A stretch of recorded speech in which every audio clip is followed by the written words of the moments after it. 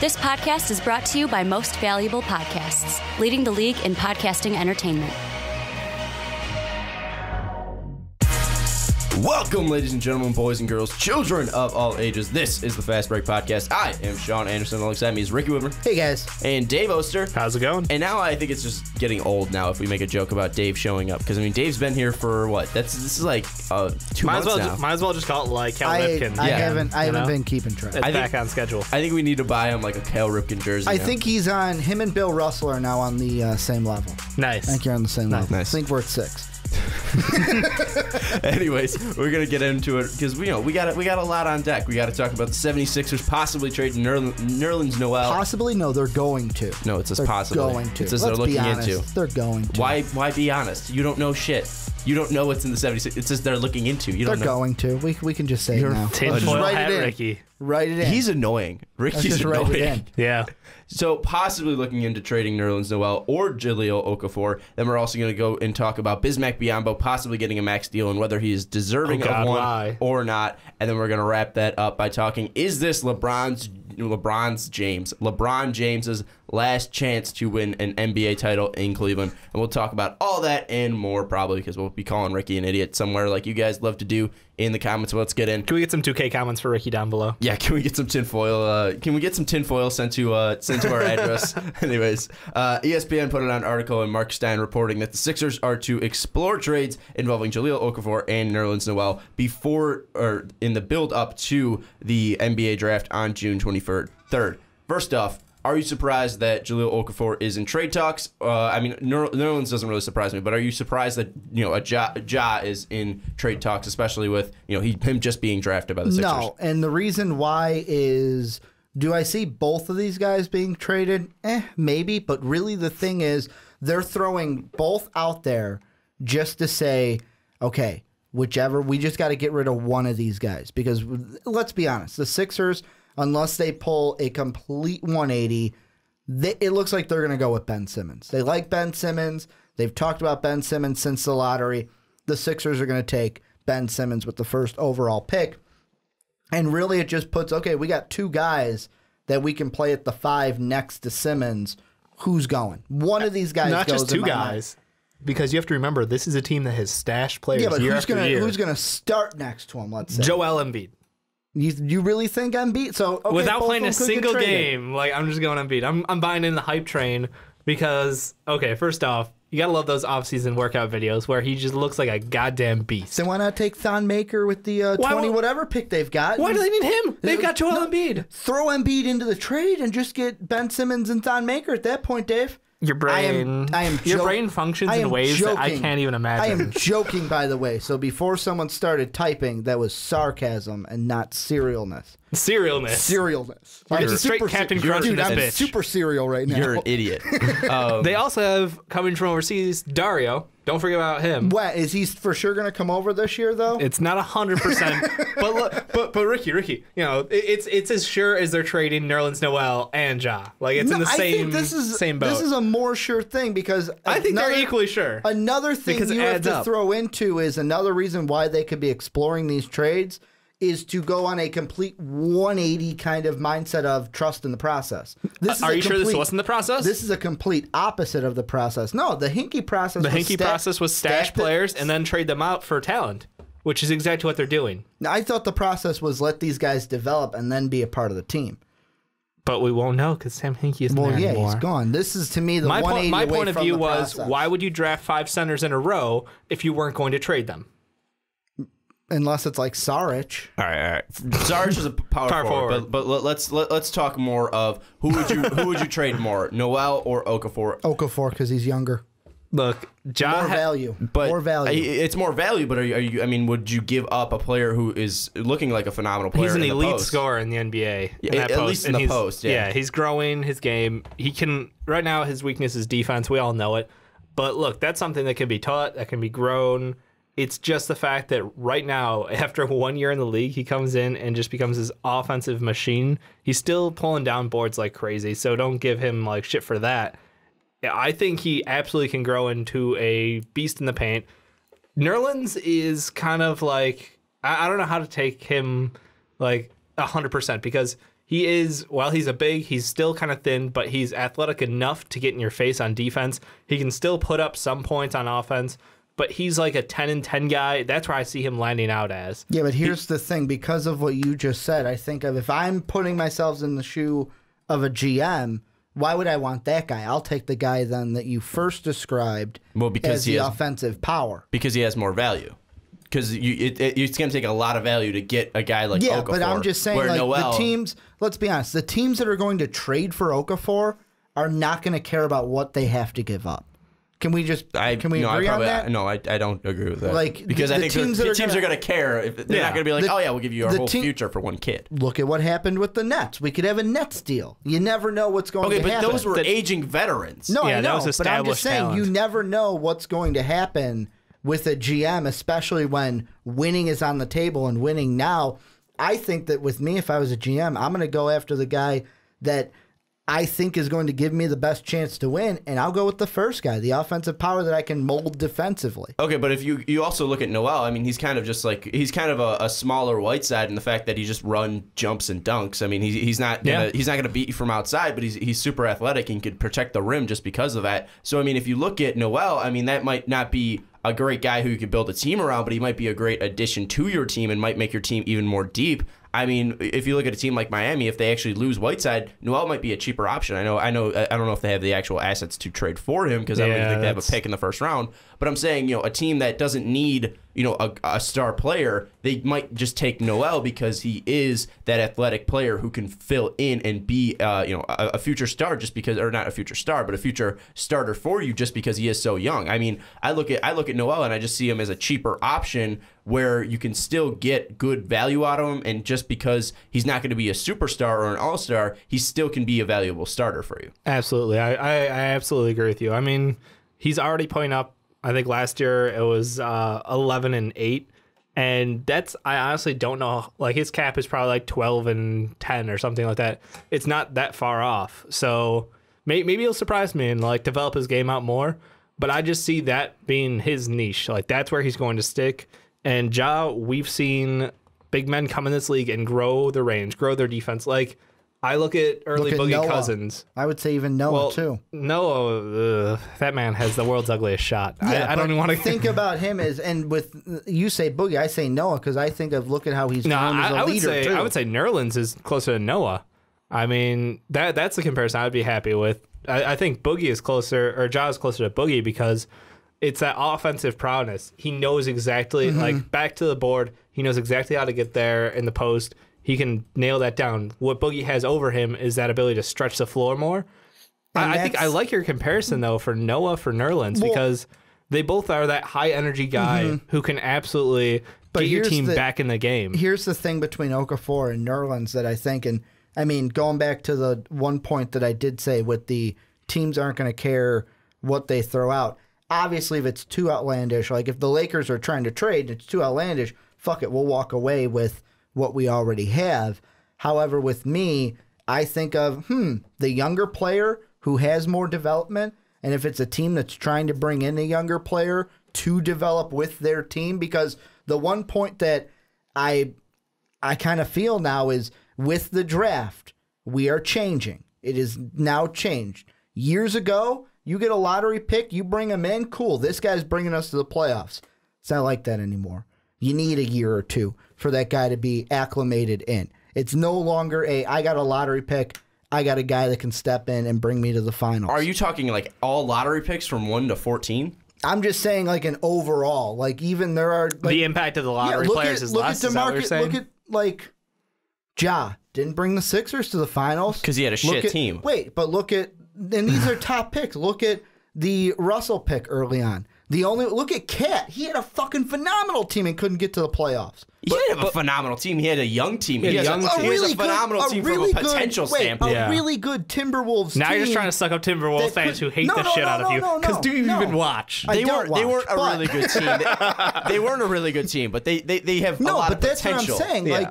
But back in the day, you get. When are we talking back in the day? I'm saying even like a LeBron. Like I know LeBron's the difference, but LeBron took like 3 years to get to the playoffs. But it was we have a boom playoff right away. Cat's the only one. I said they took 3 years to get to the playoffs. But not a boom playoff. After you drafted LeBron, Cavs fans were probably sitting there going, okay, it's going to be sooner rather than later. Same with the Timberwolves. It took them a year. It's going to take them. That's what I was going to say. One out of the top picks last year. We're talking about the Lakers making the playoffs in the near future just because of their ability. That's just you. Okay, that's me too. I think people agree with me too. No, there were some comments last week that said you were delirious. Okay, but there's also people who do agree with us. I think the Lakers do have a chance to make the playoffs in the next 2 years. I mean, just because they can make it in as an 8th seed. I'm not saying it's going to be like they're going to win a championship in 2 years, but they can make the playoffs in 2 years in the rough and tough West. But Ricky, the rough and tough aging West. Still the rough and tough Mavericks West. aren't making the playoffs next year. Okay, Memphis probably isn't. The Jazz Memphis isn't.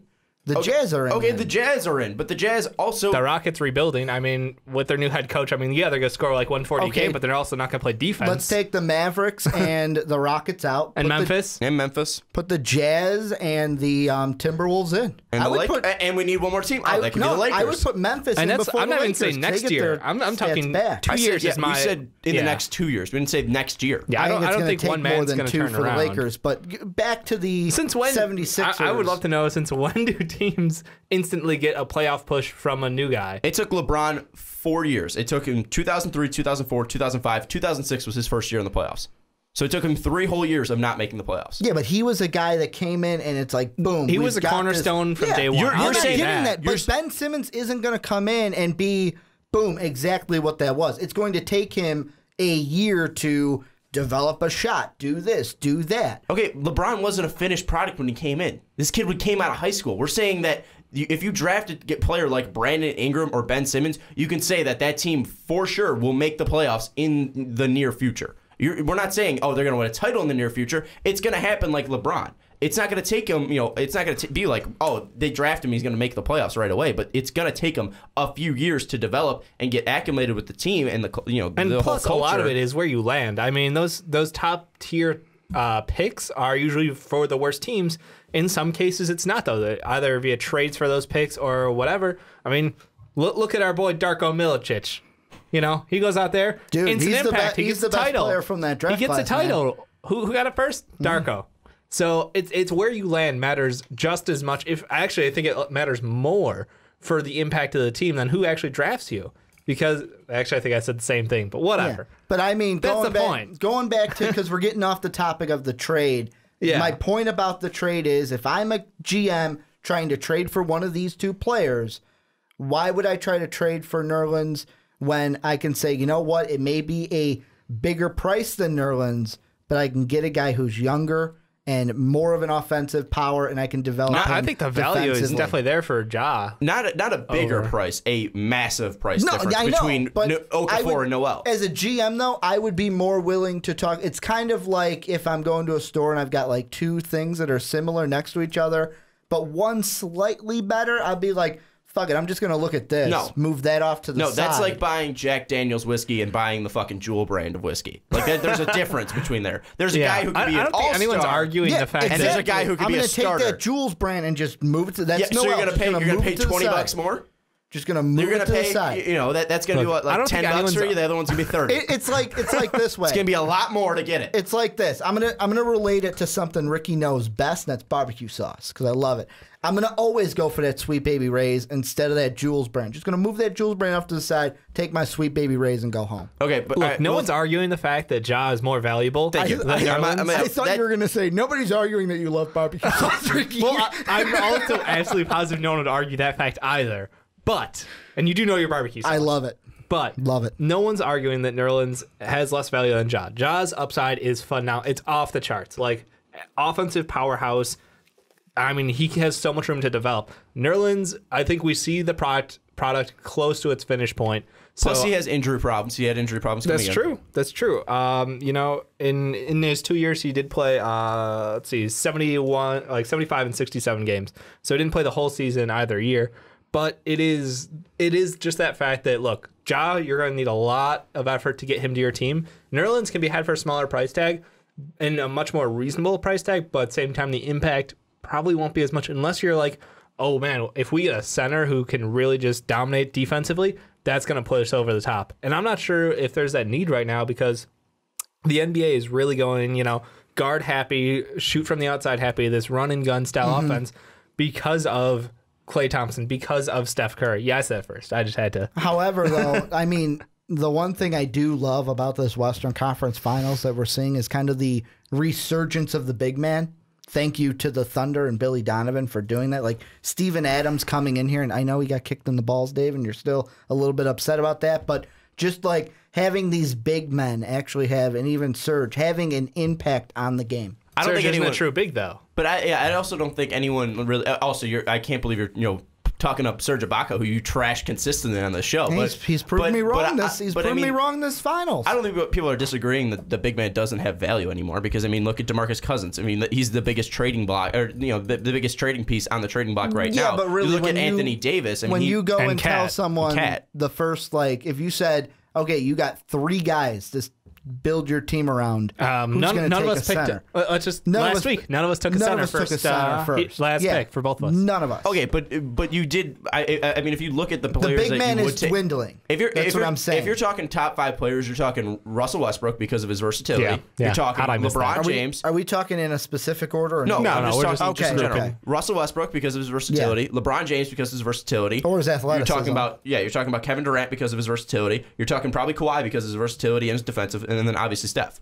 So yeah. you're talking about guys who aren't big men or aren't small. They're tweener. The only person who is small on that is Steph Curry. Other than that, Westbrook, he's a point guard, but that guy's a bowling ball. That guy's a monster. He pulls down more boards than most. Yeah. He's a tank. And you say the versatility thing, but that's what I'm saying. There's no true big men that are that position has been dwindling for the past few years, and it's nice in a series to actually see a guy like Steven Adams is the main guy I look for that to actually mean anything in a series and using that length that they have.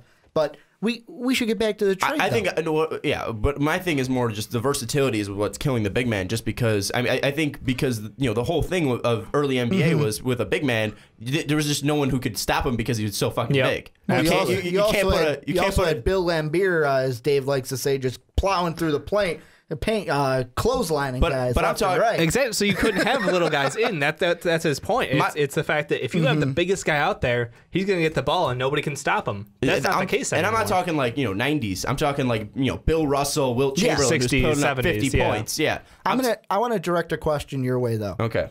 You can start with Nerlens, you can start with Okafor, whoever your little heart desires. If you're a team, which team do you pick as the number 1 team to go after whichever guy you choose?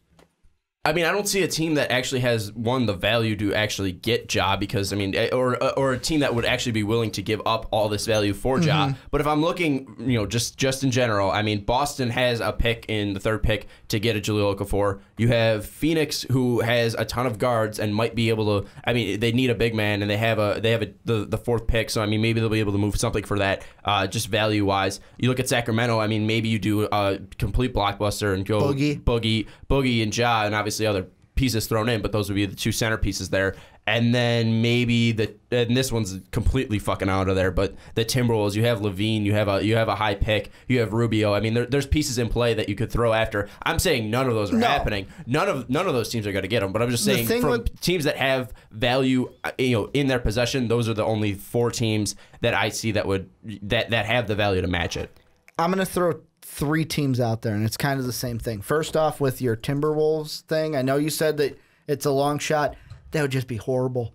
Let's just floor spacing. Let's basically mortgage. No. I'm not saying they should do it. Yeah, I'm just saying they have value in general about that deal. Let's basically mortgage the franchise for Okafor when we got a good I don't think Zach going. LaVine is mortgaging the franchise though. But they got a good the thing He's with good, the Timberwolves. But I think they're at the point where it's they don't need huge changes. They just need to tinker some things. I'm not saying they should do it. He's just saying they have the pieces. I'm not saying that you do. I'm just commenting on that deal because that's the one that came out. The one that I'm not even confident about it. I like the Kings one because I don't. Really? Boogie. If it works, I don't like any of them. They could take trouble Boogie, big man in Philadelphia. don't we have like a recent history of that or something? Yeah, where shouldn't we like, just- let's take a big who has some personality problems and put him in Philly. Hey, Colangelo's a different guy, man. As long as he doesn't go He's a bowling, different I guess. guy. Are we no, saying? no, Like- he's not going to go bowling, and he's not coming over from the Lakers. So that's a big thing. I got 3 teams, and Okay.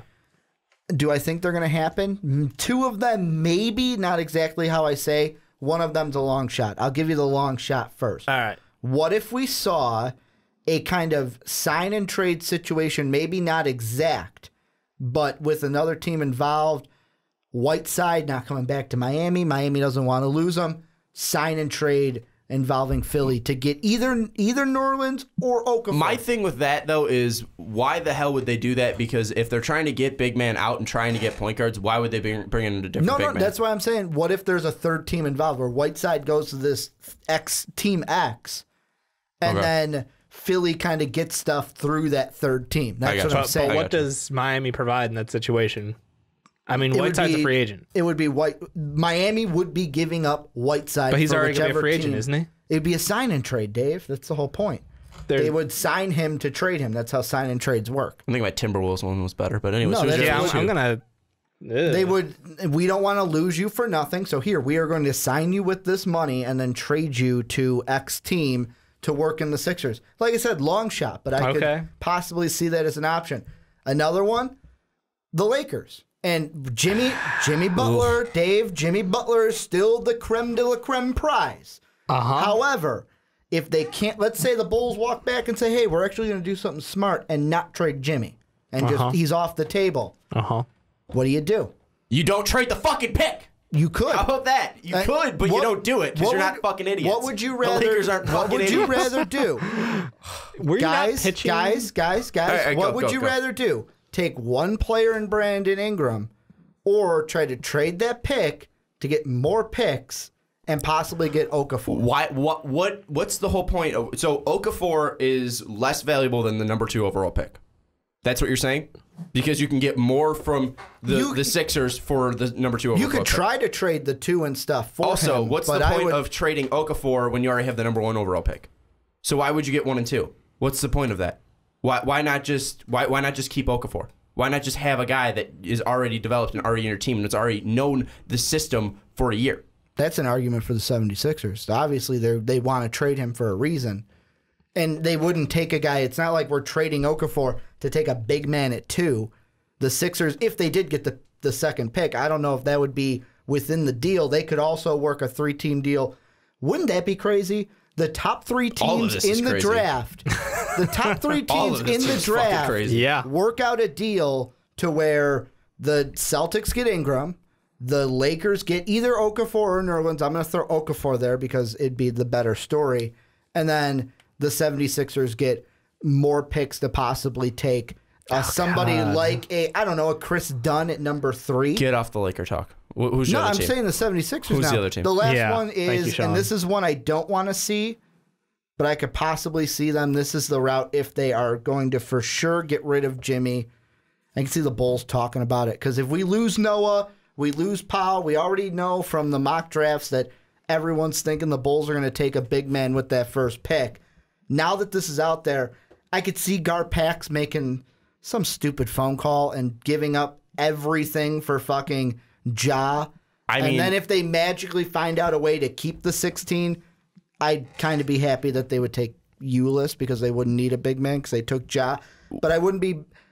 It'd be a rough situation, but I could see Garpax picking up the phone and having a conversation. I don't think it'd be a lot to. I mean, Jimmy and Okafor. I mean, I think that's kind of somewhat even value. I think the Bulls would get something back from that. I think Jimmy's more valuable than Okafor right now, just because he is younger and just because. I mean, it's something they need in a shooting guard. But would you want to give up Jimmy for Ja? I could see it. Because I wouldn't be. Because you got to throw this in there. Derek's gone at the end of the year. I say we assume people are Derek's talking gone. that they're signing to a max after this. No, if they sign him to a max, then is that not the most Garpax thing to do? Fire him right on the spot. Just saying. You know what? Little Reinsdorf won't do that because the Reinsdorf family is nothing but loyal. They are loyal. Look at Kenny Williams with the White Sox. Yep. But I mean, that's a possibility. A Jimmy Butler / Okafor deal to bring #bring Ja back home. All right, who's getting traded? Nerlens, Okafor, none. Okafor. He's getting traded, if not before, on draft night. It's Nerlens. He's the only one with a reasonable value. We've talked about this. It demands too much value. The only teams with that much to move are the Celtics and possibly Lakers. But Ricky, that goes completely against what you were saying with we need to bring in, aged veterans and get this team rolling. We don't need these young guys. Fuck it. No, I said Jimmy's still the creme de la creme, but if Jimmy's off the table, you go to the next best thing. Enough said. Not going to happen. Nerlens. Nerlens is going for a pick that's not lottery. Or no, I think it'll be late lottery. Yeah, I think he'll be like 5 through 14. No, not 5. 5's top end. Suns at 13. The I could package. see. Suns at 13. I could see, or I could see 10 to 20, and then or a point guard already, because they're going for a point guard. Because the that's Suns a poor return on Nerlens, wouldn't you say? But wait, if no, the it's just not Suns that. then Obviously get, more. No, but like I'm the main saying piece would be like when you initially drafted Nerlens, the hype around him.